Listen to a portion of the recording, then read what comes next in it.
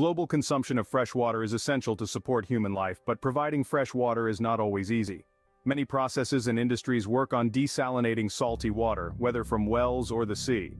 Engineer Youssef Bendakji has conducted numerous scientific research and experiments in the field of desalination techniques, starting from bacteria that feed on salts and produce sweet water, to natural filters for desalinating seawater without using any energy, and finally to techniques for treating salty water through evaporation, distillation using high temperatures, or reverse osmosis. Output. Youssef Bendakji conducted various geological, chemical and microbiological research and obtained significant information regarding the relationship between land and the entry of seawater onto it.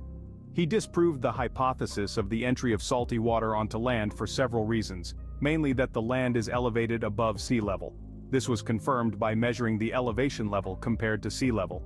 If seawater entered the land, all wells and lakes on land would become salty at the level of seawater salinity. Youssef Bendakji has invented an environmentally friendly organic substance for treating salty wells. Within a treatment period of no more than 4 months, the wells become low in salinity.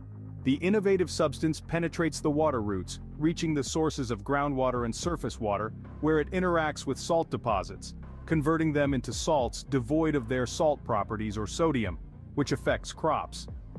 This transformation turns salty wells into low salinity wells. Research and experiments on the decrease in the level of surface and groundwater have led engineer Youssef Bendakji to the fact that surface and groundwater never end. This is due to the fact that the amount of water on Earth equals 3/4 of the Earth's surface.